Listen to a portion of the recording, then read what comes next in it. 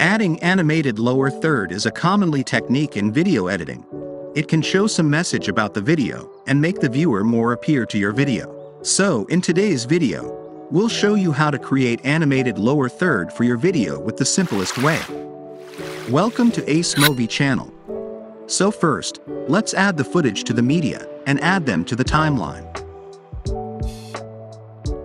Next, let's find the text. In the text templates drop-down menu, choose lower thirds, and then you'll find a lot of lower thirds animation. Choose the one you like and click to download it, then add it to the timeline. Let's preview the lower third animation first.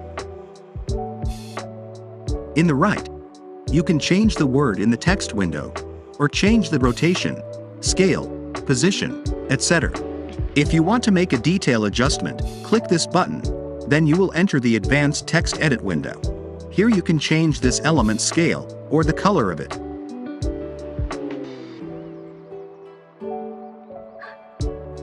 After that, click OK, then you can preview the final result of the lower third animation. Well, that's it. Now just come and try it. If you found this video helpful, don't forget to like, subscribe and ring the bell. Let us know what tutorials you'd like to see next in the comments below. Thanks for watching. See you next time.